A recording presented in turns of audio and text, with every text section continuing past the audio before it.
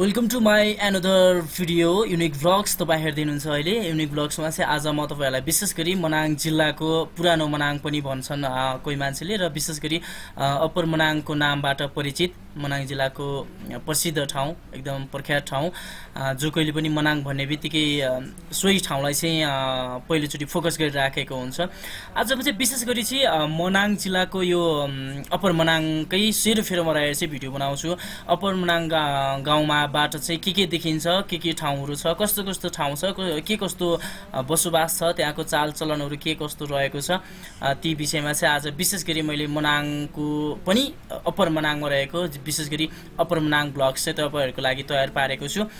पक्का पनि तपाईँलाई राम्रो लाग्छ अनि आशा अनि विश्वास गर्न चाहन्छु। र हाम्रो भिडियोलाई चाहिँ तपाईँहरू नयाँ साथीले हेर्दै हुनुहुन्छ भने पक्का पनि सब्सक्राइब गर्नुहोला। साथसाथै हाम्रो भिडियो जुन युनिक ब्लग्समा रहेको सम्पूर्ण भिडियोहरू चाहिँ तपाईँलाई र साथसाथै यो भिडियोलाई पनि तपाईँहरू चाहिँ राम्रो लाग्छ र मन परेको खण्डमा तपाईँले लाइक गर्न सक्नुहुनेछ, र यदि तपाईँलाई मन परेन भने पनि तपाईँले चाहिँ हाम्रो युट्युब च्यानलमा चाहिँ डिसलाइक गर्न सक्नुहुनेछ। र तपाईँलाई यस्तै भिडियोहरू चाहिँ हेर्न मन लागेको छ र मनाङको विभिन्न ठाउँमा रहेको यस्तै भिडियोहरू हेर्न मन लागेको छ भने हाम्रो कमेन्ट बक्समा चाहिँ कमेन्ट गर्न सक्नुहुनेछ। र मनाङ जिल्लाको कुन ठाउँको कुन स्थानको कुन चाहिँ कुराहरू चाहिँ तपाईँलाई हेर्न मन लाग्यो ती ठाउँको बारेमा चाहिँ मैले पुगेर त्यहाँको भिडियोहरू बनाएर यसरी नै तपाईँहरू समक्ष चाहिँ युनिक ब्लग्सबाट चाहिँ प्रस्तुत गर्नेछु। र तपाईँहरूको मनाङ जिल्लाको एउटा जुनसुकै ठाउँको पनि एउटा तपाईँलाई हेर्ने वातावरण सिर्जना गर्नेछु। यो मेरो तपाईहरु समक्ष एउटा प्रतिवेदन भनौं, एउटा विश्वास दिन चाहन्छु। र आज चाहिँ हामी विशेष गरी अप्पर मनाङकै भ्लग्स बनाउँछौँ। अप्पर मनाङमा मैले निरन्तर भिडियोहरू बनाइरहँदाखेरि एपिसोड 3 सम्म मैले बनाउँदाखेरि आइस लेकको बनाएँ, र एपिसोड 4 आउनेछ यो मेरो अप्पर मनाङ भ्लग चाहिँ। एपिसोड 4 मा चाहिँ हामी ट्रेकिङ गएको कुराहरू पनि तपाईले थाहा पाइसक्नु भएको छ।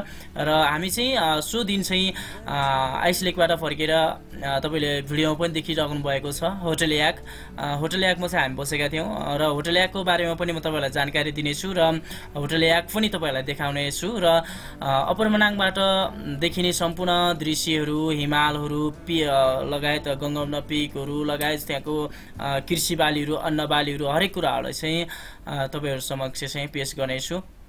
आजको स्पेशली अप्पर मनाङ भ्लग्स हुनेछ, विशेष गरी मनाङ भ्लग्स भनौँ। मनाङ भ्लग्स चाहिँ आज पेश गर्छु। र हामी सुरु गर्न चाहन्छौँ अप्पर मनाङबाट, र अप्पर मनाङको पनि एक होटलबाट। होटल याकमा हामी बस्यौँ र होटल याकबाट चाहिँ हामीले त्यहाँ रहेको अप्पर मनाङको बजारहरू चाहिँ खिच्यौँ, जुन हामी बिस्तारै छोडतेनतिर लागेका थियौँ। र छोडतेनहरू र त्यहाँको बसोबासहरू, त्यहाँको अन्नपूर्ण संरक्षण अर्थात् एक्याबको अफिसहरू लगायत त्यहाँको होटलहरू कस्तो हुन्छन्, त्यहाँको बसोबासहरू, त्यहाँको दिनचर्या के कसरी बितिरहेको हुन्छ, सबै कुराहरूलाई चाहिँ हामीले समेटेर चाहिँ भिडियो तयार पारेका छौँ।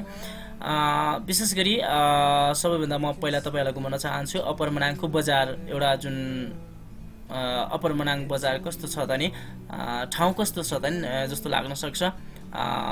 यो भिडियो हेर्नुहोस्, ठाउँ यस्तै छ, तपाईहरुलाई पनि कस्तो लाग्छ कमेन्ट गर्न नबिर्सनु होला। अप्पर मनाङ धेरै राम्रो छ। जुन तपाईले बन्दीपुर जानुभएको छ नि, हल्का बन्दीपुर टाइप्सकै हो। अप्पर मनाङमा हामीले बाटोहरूमा धेरै दृश्यहरू देख्यौँ, जस्तो कि नेपालको झन्डा फरफराइरहेको, साथसाथै धर्मको हिसाबले बौद्धिस्ट धर्मको झन्डाहरू पनि फरफराइरहेको चाहिँ हामीले पाएका थियौँ। त्यहाँका होटलहरू, त्यहाँका घरहरू के कस्तो हुन्छन् ती कुराहरू पनि तपाईहरुलाई देखाउनेछौँ।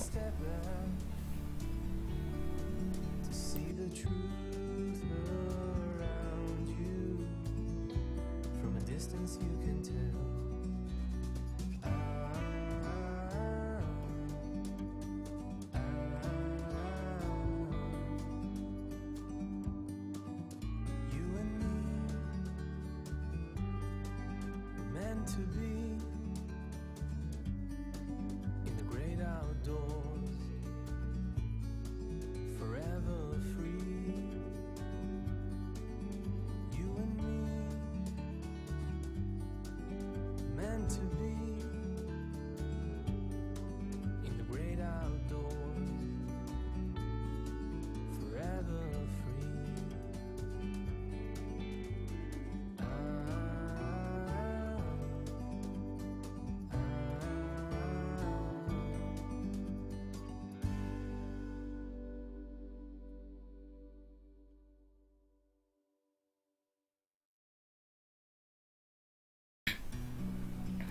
विशेष गरी अप्पर मनाङमा चाहिँ पुरानो शैलीको घरहरू चाहिँ हामीले देख्न सकिन्छ, जुन चाहिँ मनाङ मुस्ताङमा उस्तै प्रकारको घरहरू देख्न सकिन्छ। अलिकति हिमाली क्षेत्र भएको कारणले यहाँ चाहिँ विशेष गरी काठको र ढुङ्गामा पनि माटो नलगाइएको, सिमेन्ट नलगाइएको ढुङ्गाको मात्रै यस्तो टाइपको चाहिँ हल्का घरहरू देखिन्छ। यस्तो घरहरू भनेको जहाँ कहीँ देख्न पाइँदैन, जुन हिमाली क्षेत्रहरूमा विशेष गरी मनाङ मुस्ताङमा, डोल्पातिर पनि, सोलुखुम्बुतिर पनि यस्तो घरहरू चाहिँ देख्न पाइन्छ। हिमाली भेगमा चाहिँ यस्तो टाइप्सबाट चाहिँ घरहरू बनाइदो रहेछ। र यसै गरी हामी चाहिँ होटल याकमा चाहिँ बसेका थियौँ। होटल याकको चाहिँ मैले यो दृश्य देखाइराखेको छु। यहाँ चाहिँ विभिन्न पर्यटकहरूलाई आकर्षित हुने र हामी नेपालीहरूलाई पनि एकदम राम्रो लाग्ने खालको विभिन्न आर्टहरू, ग्यालेरीहरू, वाच टाइमहरू, हरेक कुराहरू, ब्रान्डेड प्रडक्टहरू चाहिँ सो गरेर राखिएको हामीले देख्न सक्छौँ। र यहाँको चाहिँ विशेष गरी होटल हो, घर होस् या जेसुकै होस्, म्याक्सिमम सल्लाहको काठ नै प्रयोग गरेको पाइन्छ।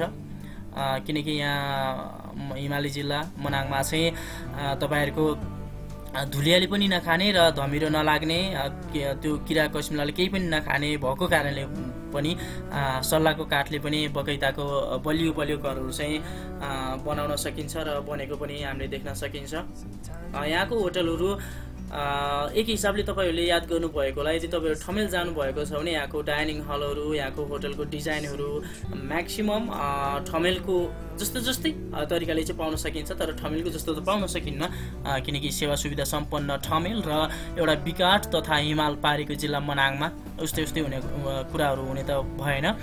म्याक्सिमम टुरिस्टहरू आउने गर्दछन् र टुरिस्टहरूकै लागि विशेष डाइनिङ हलहरू, विशेष रुमहरू, हट सावरहरू, त्यस्तै खालको टुरिस्टहरूलाई मनपर्ने खालको पेन्टिङहरू, फोटो ग्यालेरीहरू, म्यापिङहरू, हरेक कुराहरू चाहिँ यहाँ होटलहरूले चाहिँ सो गरेर राखेको हुन्छ, ताकि पर्यटकहरूलाई सहज होस् र आफ्नो ठाउँको अझ भिजिट गर्नको लागि पर्यटकहरूलाई चाहिँ प्रमोटिङ होस् भन्ने तरिकाले चाहिँ यस्ता होटलहरूमा चाहिँ विभिन्न होटलको ब्यानरहरू, भिजिटिङ कार्डहरू, प्रमोटिङ कार्डहरू, पोस्टरहरू चाहिँ लगाएको हामीले देख्न सकिन्छ। जुन अहिले मैले यो देखाइरहेको छु, यो चाहिँ होटल याकको चाहिँ अप्पर मनाङमा रहेको होटल याकको चाहिँ डाइनिङ हलमा भएको दृश्यहरू देखाइराखेको छु। यहाँ त्यस्तै खालको पेन्टिङ, त्यस्तै खालको आर्ट्सहरू, त्यस्तै खालको फोटो ग्यालेरीहरू चाहिँ सो गरेको पाइन्छ। जुन होटल याकमा देखेको कुराहरू मैले तपाईँलाई देखाइराखेको छु। जुन अहिले तपाईँले देख्नुभयो यो चाहिँ होटल याकको डाइनिङ हल हो। यहाँ म्याक्सिमम तपाईँले देख्दाखेरि सिसा लगायत अन्य चिजहरू कम र म्याक्सिमम काठहरू चाहिँ बढी प्रयोग भएको देख्न सक्नुहुनेछ। किनकि यहाँ सहरमा जस्तो टाइलहरू, म्याक्सिमम अन्य कुराहरू जस्तो तपाईँले देख्न सक्नुहुन्न। यहाँ म्याक्सिमम हरेक कुराहरू चाहिँ काठकै प्रयोग भएको र काठकै सामग्रीहरू चाहिँ तपाईँले देख्न सक्नुहुनेछ। जुन हामी यो अफ सिजनमा गएको कारणले चाहिँ यो होटलको डाइनिङ हल पनि एकदम खाली देख्न सकिन्छ। र होटलको डाइनिङ हल तथा होटलको रुमबाट देखिने गङ्गपुना पिक, त्यसै गरी अन्नपूर्णा 2, अन्नपूर्णा 3, अन्नपूर्णा 4, त्यसै गरी अन्नपूर्णा, गङ्गपूर्णा माउन्टेन, विभिन्न कुराहरू चाहिँ हामीले देख्न सकिन्छ। र होटल याकबाट चाहिँ डाइनिङ हलबाट सहजै रूपमा, सिधा रूपमा चाहिँ गङ्गपूर्णा लेक पनि हामीले देख्न सकिन्छ।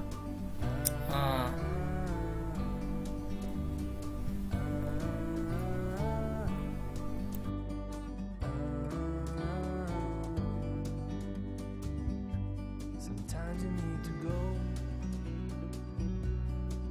and take a step back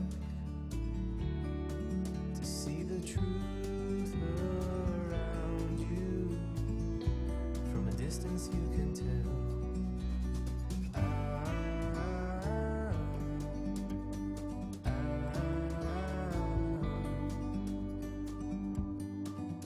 You and me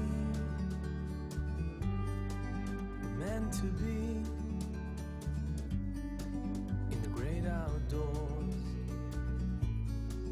forever free. You and me meant to be in the great outdoors, forever free.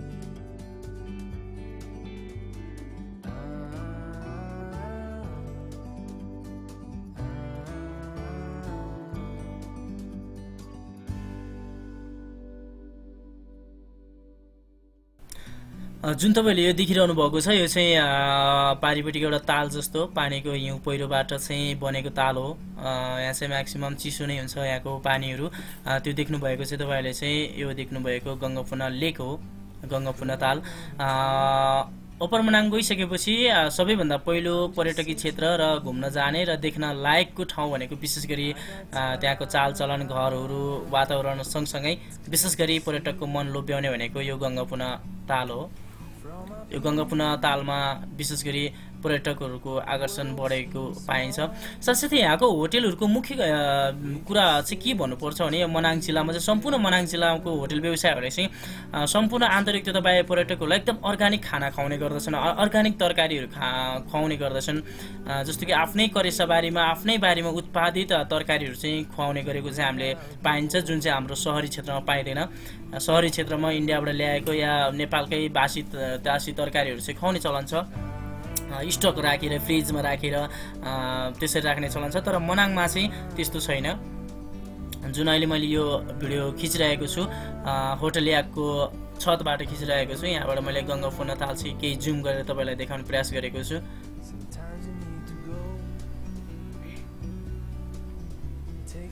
बिस्तारै गङ्गापुना ताललाई पनि संरक्षण र संवर्धन गर्दै प्रचार प्रसारको लागि चाहिँ अझ सहज बनाएको रहेछ। अप्पर मनाङबाट गङ्गापुना तालसम्म जानको लागि चाहिँ बाटोहरू पनि सहज बनाइएको छ र बाटो पनि एकदम राम्रो बनाइएको छ र साथसाथै त्यसलाई पनि तटबन्ध गरी सुरक्षित र व्यवस्थित बनाउनको लागि अझ प्रयास भइराखेको रहेछ।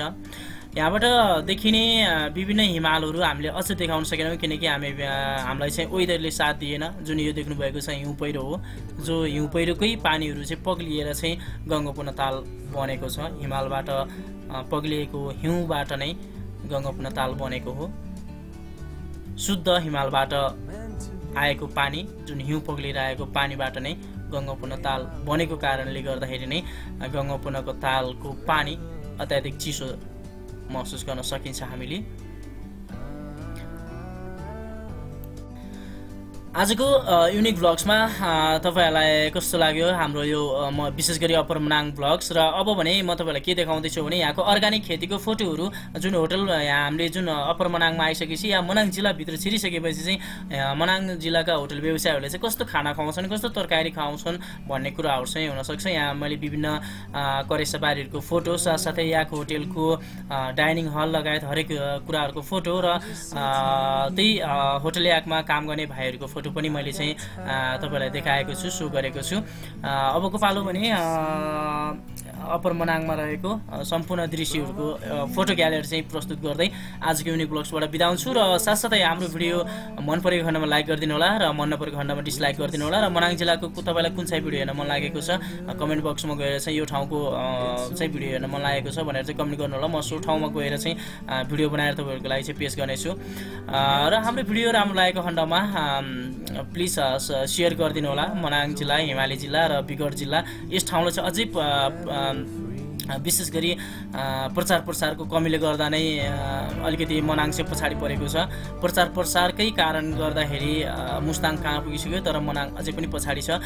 तपाईहरुको साथ र मायाले पायो भने मनाङ जिल्ला पनि अझ अगाडि बढ्नेछ। प्रचार प्रसारको लागि चाहिँ तपाईले प्लिज शेयर गरिदिनु होला। तपाईहरुको एक शेयरले गर्दाखेरि 10 जना साथी बाटोमा चाहिँ तपाईको भिडियो हाम्रो मनाङ जिल्लाको भिडियो पुग्नेछ र यसले चाहिँ आन्तरिक तथा बाह्य पर्यटनहरूलाई चाहिँ भित्राउनमा चाहिँ सहज पुग्नेछ र मनाङलाई पनि विकास हुन र मनाङ पनि विश्वभर चिनिनको लागि चाहिँ तपाईहरुको एक शेयरले चाहिँ सहयोग पुग्नेछ भन्ने आशा अनि विश्वास गर्न चाहन्छु। र पुरानो साथीहरूले हेर्दै हुनुहुन्छ भने लाइक गरिदिनु होला र सब्स्क्राइब पनि गरिदिनु होला। र पुरानो साथीहरूले त पक्का पनि सब्स्क्राइब गरिसक्नु भएको होला र नयाँ साथीले हेर्दै हुनुहुन्छ भने हाम्रो च्यानललाई सब्स्क्राइब गरिदिनुको लागि पनि एकदम अनुरोध गर्न चाहन्छु। र यस्तै यस्तै भिडियोहरू लिएर अर्को एपिसोडमा हाम्रो भेट हुनेछ। अहिलेको लागि भने यो फोटोहरूको साथमा म नेगम परियार पनि बिदा हुन्छु।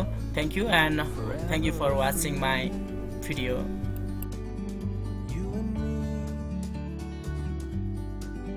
Meant to be in the great outdoors, forever free.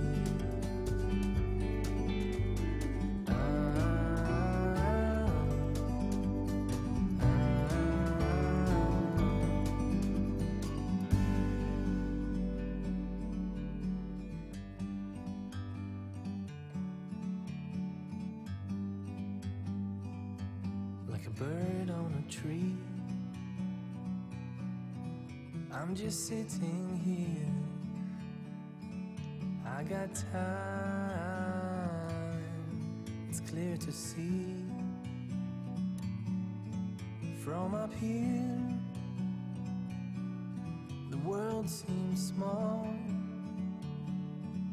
We can sit together, it's so beautiful, you and me. We meant to be in the great outdoors, forever free.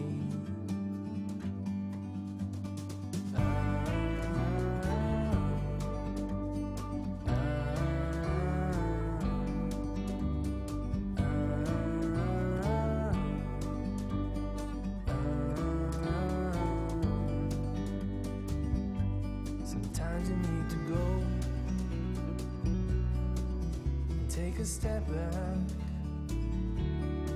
to see the truth around you. From a distance you can tell.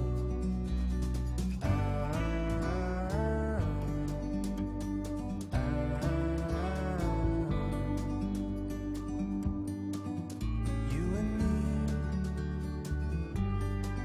we're meant to be.